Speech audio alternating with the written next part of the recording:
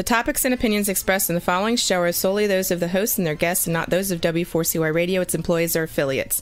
We make no recommendations or endorsements for radio show programs, services, or products mentioned on air or on our web. No liability, explicit or implied, shall be extended to W4CY Radio or its employees or affiliates. Any questions or comments should be directed to those show hosts. Thank you for choosing W4CY Radio. Welcome back, everyone, to the Geeks, Geezers, and Googlization Show, the home of Googlization Nation, where we talk with HR and business thought leaders about the crazy, never-normal shift going on all around us. Our goal is to bring you ways to reimagine tomorrow and explore the ever-changing convergence of people, business, and technology. Here is your host, Ira Wolfe.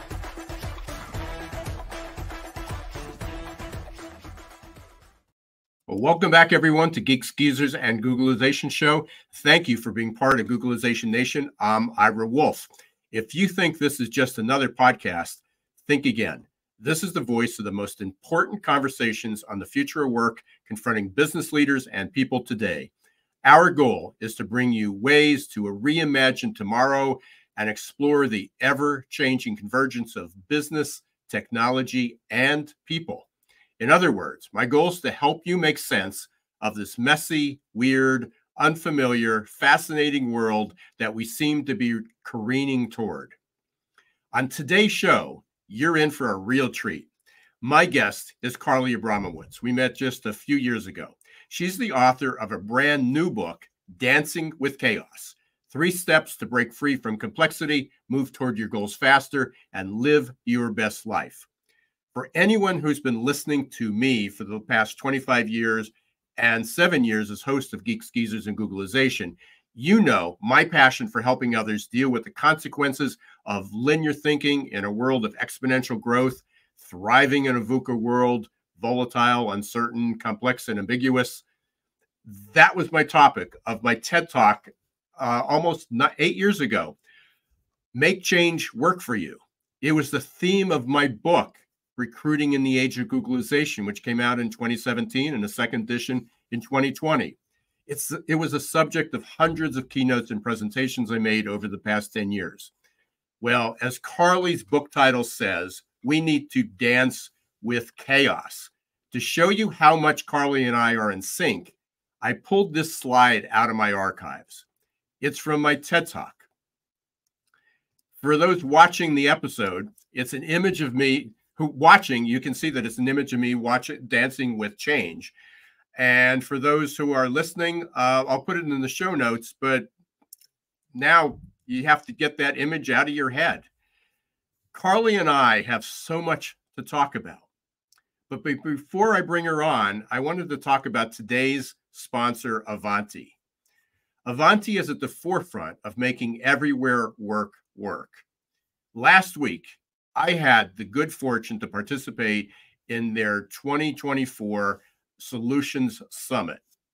It was an eye-opening, inspiring event. There were so many good people from different walks of life that I met there. It started with the release of the 2024 Everywhere Work Report, and then an incredible vision of the future as told by futurist Sam Rad, who, by the way, will be a guest on the show in just a few weeks. We participated in roundtables and discussions about the intersection of IT, cybersecurity, and HR.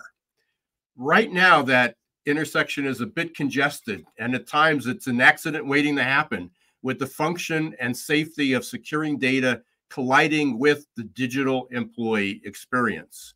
Well, Avanti's at the forefront of making everywhere work, and you'll be hearing a lot more about Avanti and everywhere work in the weeks to come.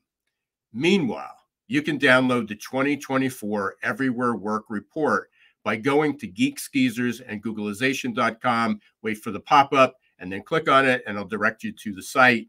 Or you can go directly to Avanti.com as well. Now, it's time to bring on Carly Abramowitz. From Boston to Paris, Carly always has danced to her own rhythmic beat. She's a graduate of Northwestern University. She's not just an innovator, she's a dynamic force of creativity and energy in a world of constant change. She's driven by depth, purpose, and an insatiable zest for life.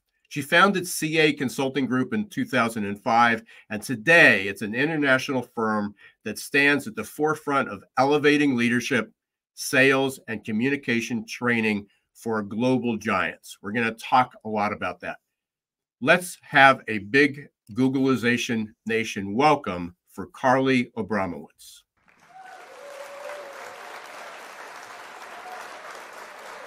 Hey, welcome, Carly. Thank you, Ira. Great to be here with you. And I'm completely jealous from, I'm in Pennsylvania and you're in the Dominican Republic this week. I am. We appreciate you carving some time out from your vacation. Well deserved, I'm sure. And really, well, we've had great weather here, but not probably as nice as down in the Dominican. Yeah, it's super tropical here. No surprises there. Yeah. And I'm here for about a week with my family before heading back to Paris. So yeah, you're the world traveler. You commute back and forth between. I mean, you've been ahead of your time. Like I've been remote since 2004. You've been commuting back and literally almost commuting back and forth between Miami and Paris and worldwide. Well before we're talking about this world of everywhere work and remote work and hybrid work and doing it. So obviously it can work. The pandemic just pulled the curtain back on it. The COVID pandemic pulled the curtain back on it. And here we are. And a lot of people are, as I said, dancing with change. You're talking about dancing with chaos. So let's talk a little bit about how you got there.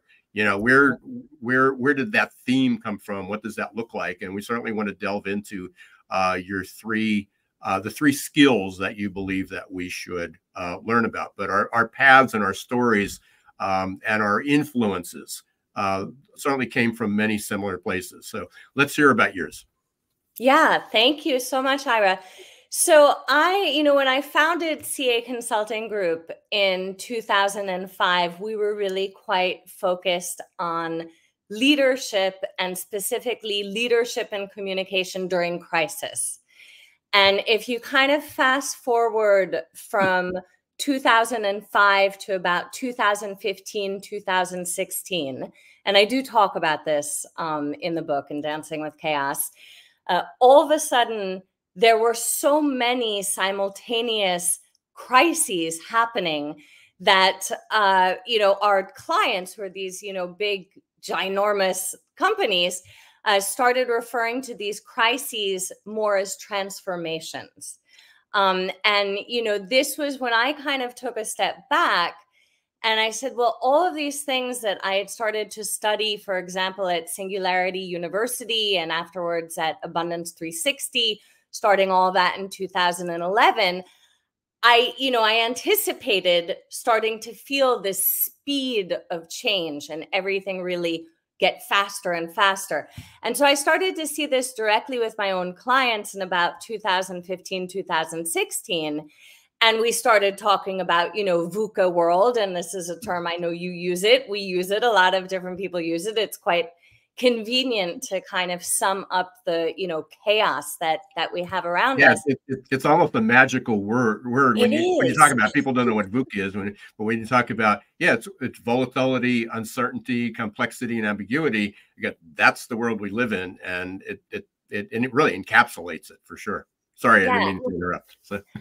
Absolutely. And like you, Ira, working with people and really, trying to help people and empower people to be able to reach their goals and achieve their ambitions and their dreams, and starting really 2015, 2016, just watching so many of our clients at all different management levels kind of get sucked in to the chaos, so that's originally where I got the idea, perhaps during the pandemic. I don't remember, exactly when it came to me, but it was in me. And I just felt this real need to try and observe, what was going on around me, around so many people around me, and really pinpoint, well, what are those fundamental mindsets? What are those fundamental skills? What are the fundamental practices that some people are doing and doing more of?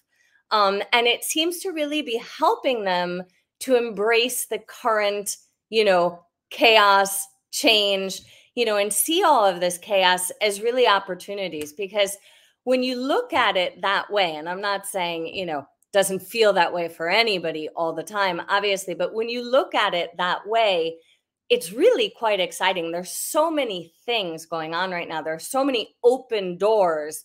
If your mindset is just attuned to kind of seeing them, and then if you kind of have the courage to engage and move forward with it. So that's where the idea and the writing of the book came from. Yeah. And listening to you, you started with talking about you were dealing with crisis management, and certainly that was a whole industry, and that was preparing people, especially in large organizations, when there was a crisis, and it could have been anywhere from a product that they offered, going back 40 years, the J&J and Tylenol type thing. But those were like isolated incidents, and most people sort of took a step back and go, we don't do anything that would require that. But everybody had those incidents, and then it became a PR management and public relations. How do you manage that story? But it just hit me today is like, well, why? My first thought was, when you started to tell that story, was, why didn't you call it Dancing with Crisis? And the reality is there is almost a crisis. It seems for certain people and certain events and certain companies that the frequency of crises collapsed. Exactly. And that's where we're moving. And it's like, okay, now I get it. Now I see the story. And that's really important, because there's so many instances that people just think that the pandemic was a one-off. It's like, I'm not going to live another 100 years. It happens every 100 years. We got through it. Look where we are. We're back. We're still trying to get back to normal. But the normal we face now, those time frames of normal are on top of one another. And you mentioned this in the book, and you phrased it in a way that I hadn't necessarily heard before, because in my book, in the Recruiting in the Age of Googlization, I have a whole chapter on how do you explain exponential change. And it goes back to the old story that if I give you a penny today and you bring me back the penny tomorrow, and by doing that, I give you 2 pennies. And then on 3 days, you got 4 pennies, and it goes 8. And it's like, how many pennies do you have at the end of a month? And people, because for a long time, for the first 20 days, it's like, this is a lot of work for a little bit of money. Right. And then all of a sudden, it's worth $5 million. People have to give away the storyline at the end. But you talk about it in a different way, and you talk about the knowledge doubling. Yeah. So can you just share that? Because I think we're looking for stories that people can find relatable. Yeah, absolutely. Well, there's so much available to us. That's where, this knowledge doubling curve, it's clearly an exponential curve.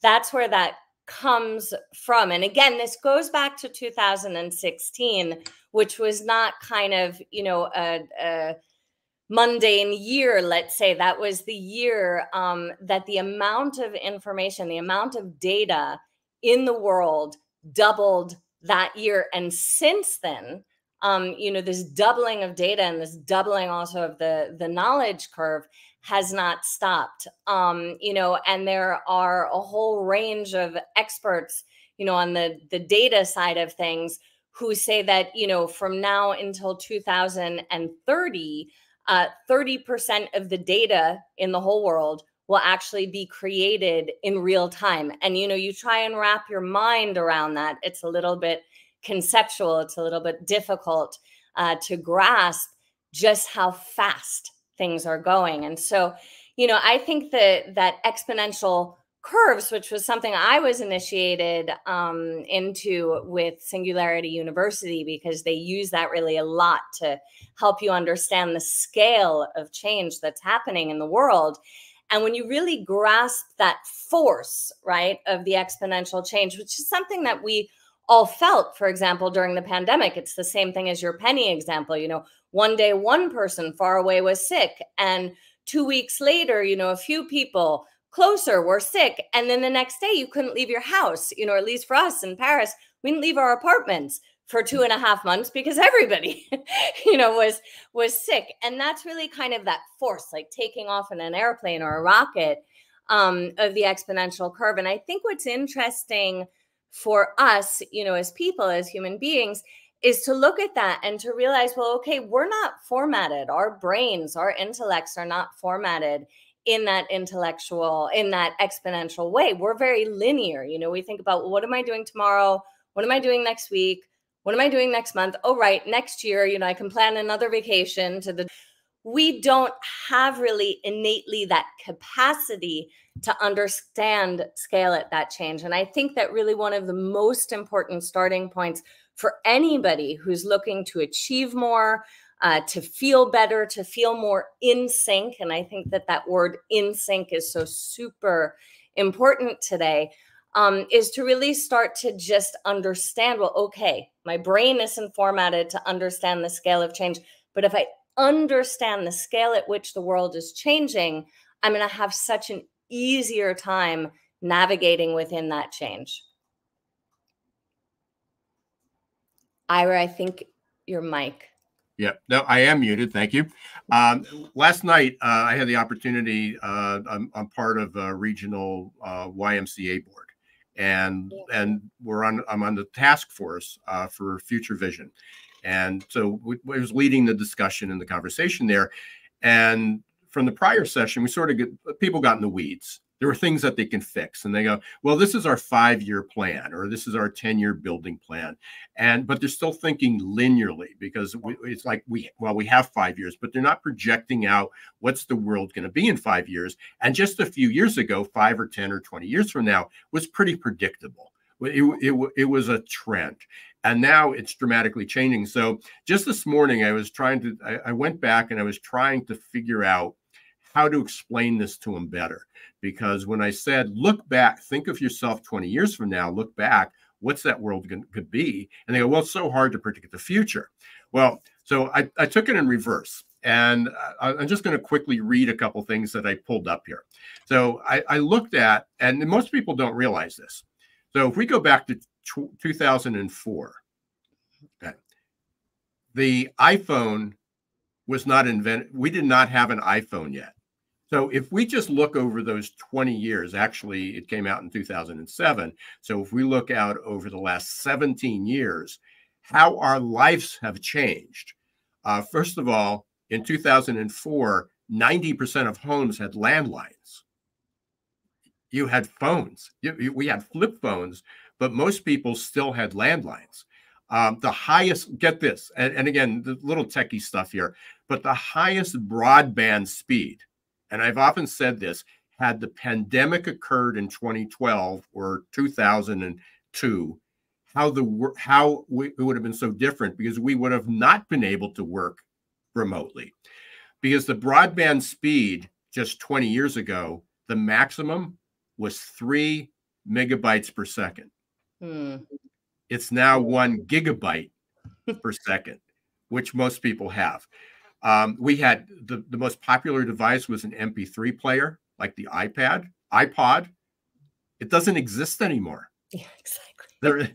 They stopped production of the iPod, which everybody had. PDAs, we all had these PDAs, so we had multiple devices.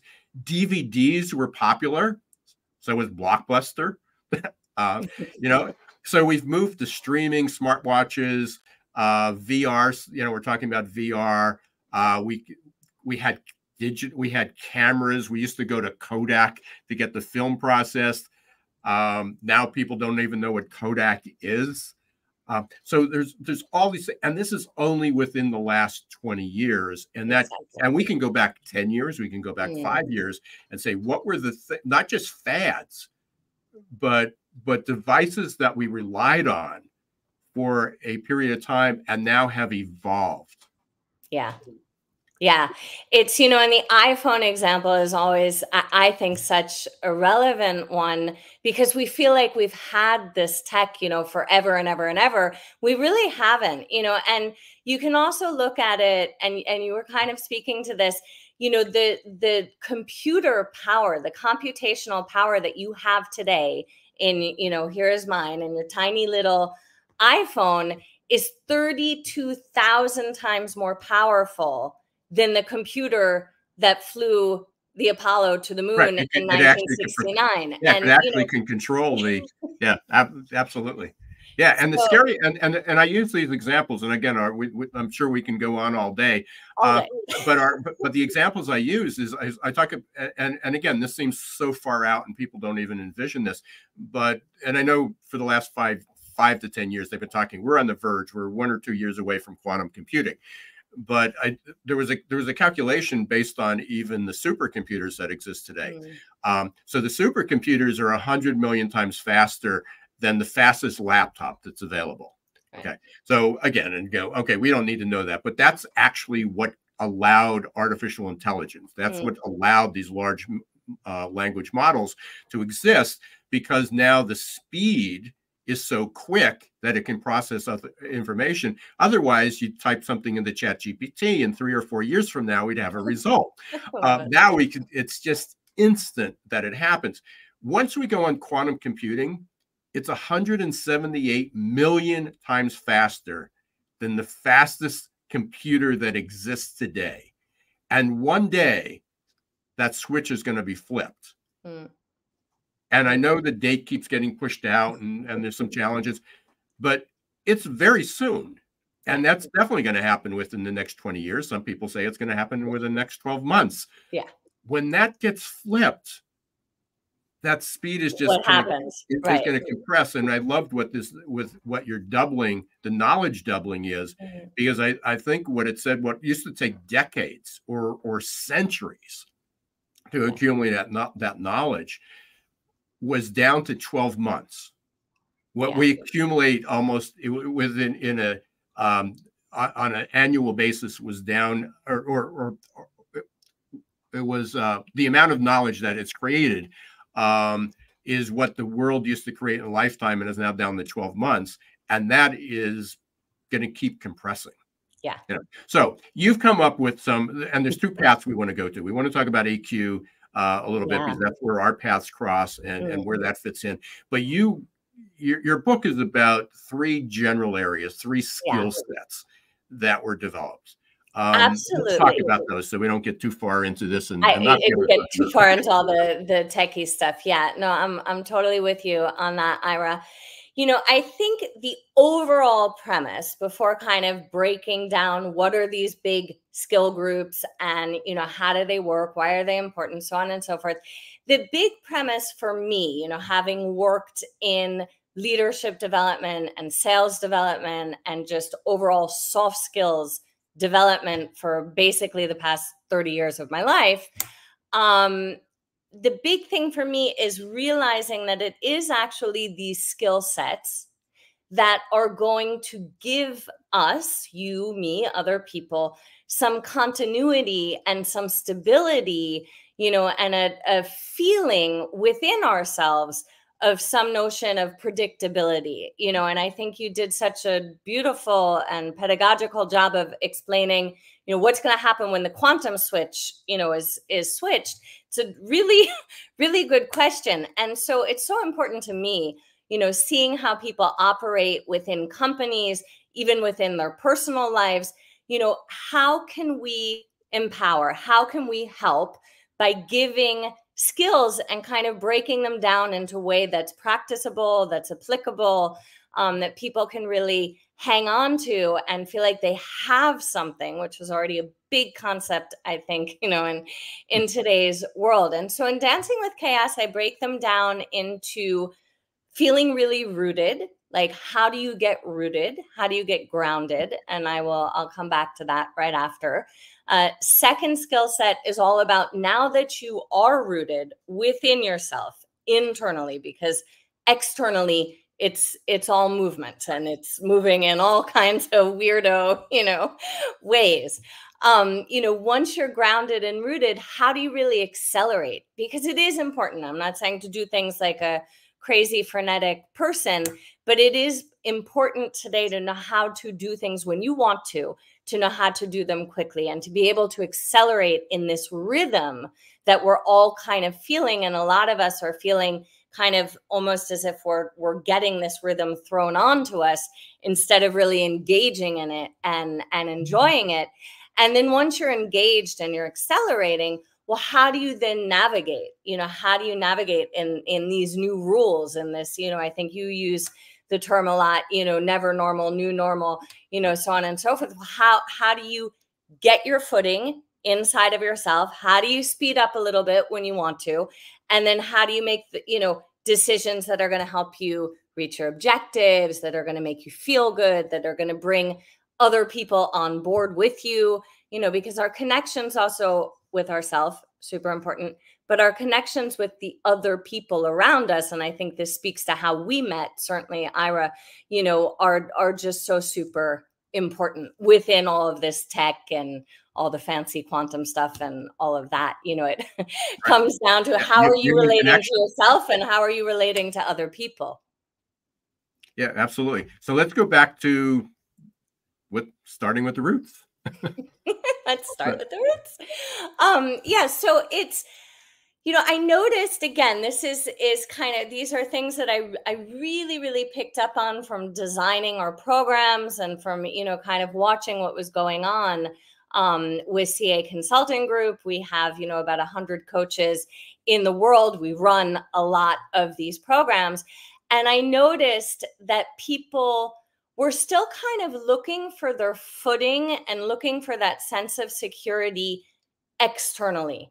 The promotion of the job, the title, the diploma, the size of your team, the objective, the project, the deadline, so on and so forth. And since all of those things are so shaken up and they change so often, I thought it was really interesting to start to imagine how can you feel rooted, not by like your external accomplishments or external status and different factors, but how can you really find that groundedness inside of yourself? And so this comes down to things that, again, we know well also from AQ, things like hope, other, aspects like having close relationships, when you feel really connected, through your purpose, through your vision, when you can connect with other people, that just is a wonderful way to feel a sense of security and drive.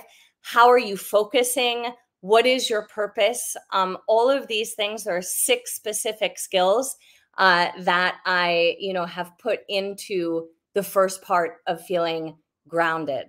And not, people can start the book Dancing with Chaos wherever they want, really, and I've set up this lovely AI bot, Jeannie, who is there.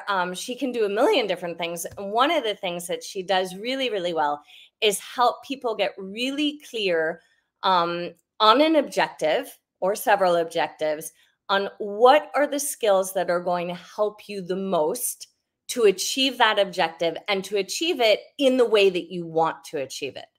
And so, I would recommend to anybody listening, if you're curious, if you're interested, go talk with Jeannie, get clear, on the skills that you would like to be working on. And if they're rooting skills or accelerating skills or navigating skills, it doesn't really matter so much, so long as they're important and they make sense to you.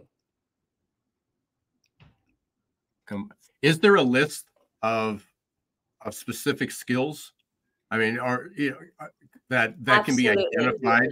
So yeah, let me hold that question because I just looked at the clock. We're going to take a really, really quick break. You're listening to Geeks, Geezers, and Googlization. We're having a phenomenal conversation with Carly Abramowitz, author of the new book, Dancing with Chaos.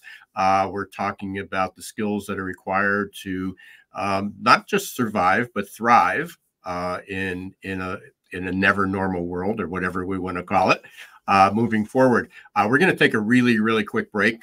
We will be back in 1 minute. And when we come back, we're going to look at some of those specific skills that people need to develop in order to be able to do this. Are your employees feeling stuck and just showing up for a paycheck? Is your workforce working harder to get back to normal than adapting to the future? It's time to help them break their addiction to certainty and develop a growth mindset. Developed by one of the world's top-rated future of work thought leaders, AQ Plus Mindset is a powerful tool to help your employees embrace change, adapt faster, and grow on the job. Conveniently delivered to any smartphone or laptop and easy to digest 5 to 10 minute lessons. Managers can sit back and watch employee attitude shift towards growth and innovation in just 30 days. Are you ready to help your employees thrive in this ever-changing, never-normal world? Encourage them to show more grit, resilience, adaptability, and unlock their potential? The journey to a growth-filled future starts with a growth mindset. Visit aqplusmindset.com or call 484-373-4300. Hey, welcome back, everyone. We're speaking with Carly Abramowitz on today's episode of Geeks, Geezers, and Googlization. When we left, we were talking about Carly's the author of Dancing with Chaos, and we had just talked about being rooted. How do we find our roots? How do we get our foundation? How do we get our feet solid on the ground of where we're going? But there were two other general skill sets that required that. So we want to cover that, but also dig in the weeds a little bit. What are some of those specific skills that people need to develop? Yeah. So when we're talking about rooting skills, like what are the things that are really going to help you feel grounded? We're talking about things like hope, which goes back to what is your mental filter? How are you looking out on the world? Are you looking at it as a world of opportunity, or are you just kind of seeing all the setbacks and the complexity and so on and so forth? So hope is the first skill that we work at in terms of getting grounded, getting rooted. There's courage, because all of this complexity and chaos, it does really require some courage. And that is certainly an important one to keep working on. There's focus. Your purpose, certainly, but what are you paying attention to? As I mentioned earlier, there's close relationships. And then the last two skills that we have with rooting are creativity, because things are moving so quickly. And this is really the chance to let your creativity shine and to really put that forward, and to use that as one of your key skills. And then there's practice, which, working in learning and development and leadership development and sales development all these years is certainly a subject that is so dear to my heart, because practice, the expression practice makes perfect. At least practice, makes you really comfortable, and starts to get you really good at the different skills. And it's important to look at that, almost like training, like you're in a gym, or like a dancer, which is, of course, the metaphor that I use throughout Dancing with Chaos. Right. Dancer is still at that bar. The best dancer in the world is still doing bar exercises, every day. And that notion of practice and of deliberate practice is so important. So those are the six for getting rooted, getting grounded. So let's move on to the other ones. Make sure we cover the other general areas, because again, and I want to be cautious of the time, but I also want to bring in where our paths cross, because we talk about skills in a model with the AQ as well. So let's move on to, so we've got our roots, we've got our foundations, we've developed those 6 skills, or we're working and practicing on those 6 skills. What's next? So once you're rooted, and again, this is an internal rooting, it's with yourself, even if you're connecting with other people, which is obviously the idea. And then we move on to, well, how do you accelerate in the chaos, and how do you kind of start moving more swiftly toward your different objectives? And we do that. There are, again, 6 skills. They're adaptability, which is one of our favorite shared subjects, I think, Ira. Oh, absolutely. We can talk about that maybe a little bit later. There's confidence, in all aspects of confidence, your confidence in yourself, your self-confidence, your confidence in the relationships that you're building. And if you don't have that confidence, I would strongly recommend, re-examining, why you're still maintaining those relationships. And then your overall confidence out with the world. Again, what's your viewpoint? Are you seeing opportunities? Are you seeing, hardship and, only the setbacks and the adverse kind of effects that any of us can, of course, feel sometimes? There's enthusiasm, which is one of my personal favorites because I think it just lights up this, inner fire that we all have inside of us. And when you're enthusiastic about things and you share that enthusiasm with others, especially if you're in a leadership position, I think it's hugely effective. There's mental flexibility, super, super important. One of my favorite skills as well, of not only just being able to switch between ideas, but being able to understand that several things can be true at the same time, that we live in a world of paradox. Different viewpoints create different truths, and it's so important to be able to acknowledge that today. There's acceptance, and again, all notions of that, self-acceptance, acceptance of others and where they are and how they're looking out into the world, acceptance of external situations. And there's competition, which I love because, being a student really of dialectic thought, and these are, communication techniques that were first, observed and formalized from the Greeks. This is something that I studied all the way back when I was at Northwestern. And this is, these were my first subjects in terms of coaching top executives in Europe and then afterwards in the US. And certainly when you look through this kind of dialectic lens, you notice the importance of competition, because competition is what helps to bring out and up the very best ideas. Very strong link also back to the skill of creativity. So that's yeah, I love how you did that, and just a couple things, and again, just showing our kind of how we're synced, and this is probably the first one-on-one conversation. We've been in groups before with that, but during the pandemic, when really dug into all this, I talked about courage. It was about hope. How do we get hope out of this? How do we get people to be a little bit more optimistic and see, a future that was worth living? Yeah. And we talked about what were the steps, and I talked about courage. The first thing you need to do is have the courage to take the first step. And if you practice that, if you do it over and over again, now you build the confidence. And the more confident you come, the more hopeful you become. Which fit into the growth mindset. So, although the order in which you're doing it, there's a theme and there's a commonality of this, and it certainly makes sense. Before we lose track of time, let's go into, okay, now we've got our roots, and now we're more comfortable with it. We're accelerating, we're moving forward. And then how do we navigate? Okay, how do we navigate? Yeah. So navigation, same idea, 6 skills. There's the capacity to perseverance. There's prioritization and reprioritization. And this is one of my favorites because I think it's something that's so easy to kind of fix and to improve once you realize how important it is. And so this can be something as simple as, you have a jam-packed day, and at 11 it changes, and then at 1 it changes, and at 5 it changes. Right. And, how are you kind of very comfortable and mentally flexible with rearranging those priorities? I think it's really one of the top skill sets that people can focus on today.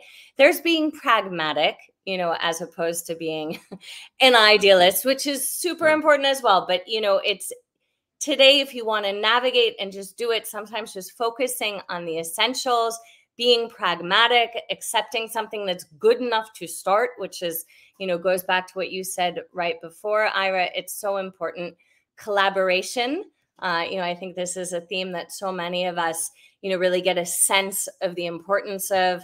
The famous quotation, alone you can go faster, but together you can go further. I think it's, really never been absolutely as true as it is today. And I think that will become even more the case as we go further into the complexities, of tomorrow's world. And then there's learning and growing. We're always learning, we're always growing. And I think when you really get a sense of that, it opens up so many doors, and it opens up, you talk so much about the growth mindset. Learning and growing clearly are linked to that, but it just also, it kind of takes some of the pressure off. It takes that edge off to get it perfect the first time, or, to be a rock star right away with something. And it just lets you get comfortable that every single day, really every single instant of your life, you are learning, you are growing, you are, moving at all times. Your body does it without you realizing, with cellular regeneration, all of our bodies, every single cell, we have a new cell, be it in your bones, your brain, your skin, wherever you want your eyes. We're totally redone every 90 days. So this is something that your body does organically without you even being the slightest bit aware of it. And I think it's important to realize that we really have this capacity much more intentionally and consciously to be consistently learning and growing. And then I kind of close the book off and this whole section on navigation with the importance of slowing down, because it's it's easy to hear and to misinterpret, get rooted, then you can accelerate, then you can navigate, and again, it's not, we all have our frenetic days and moments and so on and so forth. But the idea is to, start to work toward a sense of inner peace. And that means different things for every single person. But learning how to, take a step back, take a break, if it's going to the beach, or if it's going to the gym, or if it's just sitting down and having a coffee with a really good friend, or for people who meditate, whatever, way works for you, is a great way. Yeah. So slowing down is important. We're about 42 minutes into this, and it always goes incredibly fast. And I'm thinking here, we could probably spend an entire episode on each of your 18 skills. And so you're welcome to come back anytime. But before we kind of start to wrap things up, we were connected through the adaptability quotient, the AQAI community. Where does this, and I know adaptability is one of those 18 skills, but it's much broader than that, because we talk about, you talk about mental flexibility, you talk about hope, but we talk about grit and resilience and unlearning, and you touched on that a little bit, growth mindset. Where does that fit into your world? I mean, what was that connection that you saw, and where does it fit into this? Yeah, I love that question, because it was such a strong connection. So I met Ross Thornley, who is, one of the founders. Of course, we both know Ross very well. I met Ross Thornley a few years ago during an Abundance 360 summit. And we just kind of, it was one of those moments where we just gravitated to each other. I don't know if he saw me first, if I saw him first, but we were both kind of like, listen, we need to talk. And, and it started like that, because, at CA Consulting Group, we've worked with adaptability and notions of adaptability, and certainly a lot of those adaptability skill subsets for, forever, I'd like to say. And, here's Ross, with his partner, Mike, and they had founded this beautiful company, which is still beautiful growing company, all around the adaptability quotient. So it was one of those situations where you think, I'm so happy to have met this new partner. We're so aligned, in our thinking, with what we do at CA Consulting Group is design programs around an inspiring learning, practicing format. That's how we get, soft skills to really stick. And what Ross and Mike have created, is this amazing model and way to analyze, well, how is your adaptability quotient doing? So, those between our pedagogical method and Ross and Mike's, research and analysis and model, it just really fit. And our coaches love these tools, and our clients love these tools. And we do a lot, of work with adaptability. And it certainly resonates so much for me. Now in Dancing with Chaos, I talk about it, I break it down a little bit differently because that's what, you know, made sense for me in terms of getting this message across. You know, but at the end of the day, so many of us are really trying to emphasize the importance of similar skills and of a similar mindset. Yeah, and I think what's important with that, and real quickly, when I was at the Everywhere Work, I had an opportunity for the first time in person. Although we've spoken many times, he's been on the show, but I spoke with the CEO of Avanti, and Jeff gave a keynote, and he talked about the everywhere work and future work in the direction of Avanti, but they talked about the need for adaptability. Yeah. And then Sam Rad, her full name Samantha Radacchio, but Sam Rad, who's a futurist, her whole message was very similar to what we were talking about today. And she's talking about the need for adaptability. And then I forget what his exact title is, but he came up and talked about all the product and was going and talked about the need for adaptability. So when I got the chance to talk with Jeff, I said, you know, you're talking about this, but how do you measure the success? How do you measure adaptability? How do you measure if people are actually moving quickly enough, and what's going to impact that? But it's not just about are people adaptable, but is the culture, yes. Does it create an environment that allows that acceleration? Does it? Absolutely. Maybe maybe people have the foundations, but you don't allow them to accelerate as they should or navigate as they should, which fits into that. So I encourage everybody, if AQ is not the solution, it's just a metric. It's a measure of how adaptive is your culture, how ready is your culture for the pace of change that's coming, and how do you prepare the people for that? Which also, Carly, you even break it down further with the 18 skills, and obviously I've already made that connection of how your model fits in, and yeah, and so we'll have fun with that. Before we talk through the end, I do want to real quickly ask you a couple questions, real quick answers, to get to know you a little bit. So we call this the lightning round. This is probably almost a layup for you. When you need to just get enthusiastic, as you said, or lay back a little bit, what's your favorite music or band? Who do you go to? What do you turn on? Yeah, I love music. Let me just say this is the first year in a number of years that I am unfortunately missing Jazz Fest in New Orleans this year, but that's okay. I'm a huge music person. I love Fleetwood Mac. I know it's an old name. We just got tickets for Stevie Nicks. Kind of throw out there, but I love them. And we just got tickets for Stevie Nicks concert. Oh my God. Next month, 2 months. Yeah. Love it. Love it. You know, yeah. And I love all of those kind of local New Orleans funk bands and the blues bands and just that whole galactic, all that mix. I love hip hop. There really isn't a form of music that I don't love. And music makes me feel energized. It makes me feel enthusiastic. It goes back to my dancing roots.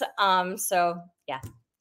If there was one person that you could meet, past or present, who would it be? Oh, hard question, Ira. I would have to say somebody who's always had a special importance in my life, in part because we're born on the same day, there are two of them born on the same day. One is Martin Luther King Jr., and the other is Moliere. And so, you know, having grown up in a family that really placed such deep importance way before it became fashionable to do so, you know, on diversity and equity and equality. Certainly Martin Luther King, who we all, you know, look up to, I think, in a way, that always really resonated with me just because we're born also on the same day. And the same thing with Moliere. I studied theater. I love farce. I love fast moving comedy. I've lived in France for the past 30 years. So those are the two. Carly, we can talk forever, but we literally are out of time. What's the best way? We've been scrolling the bar across the screen. But tell people who are listening to this, what's the best way to get in touch with you? How do they get your book? They can get the book on Amazon. If you kind of Google or Amazon Dancing with Chaos, you will wind up on the books page. You can get in touch with me or anybody at CA Consulting Group through the link that I think was going, the URL that was going by, which is CA Consulting, all attached, and then the small little dash group.com. We would love to hear from you. Try Genie. There's a link to Genie on both the company site and also the book site, which is dancingwithchaosbook.com. She is just a lot of fun and really, really helpful. And connect with you on LinkedIn as well. Yeah, reach out. We'll put all those links in the show notes. Carly, it's been an absolute pleasure. I appreciate you being here today. And again, hopefully you'll come back because we got so much more to talk about. Thank you, everyone, for listening to Geeks, Geezers, and Googlization today. Thank you for being part of Googlization Nation. I want to thank Avanti for being our sponsor. Please go to the avanti.com or geeksgeezergooglization.com site where you can download the 2024 Everywhere Work Report. It is fascinating, and you'll be hearing a lot more about that. And until next week, don't let the shift hit your plans. Thanks for watching Geeks, Geezers, and Googlization. Be sure to listen to the podcast and follow us on YouTube. This show was produced and edited by Hilton Productions.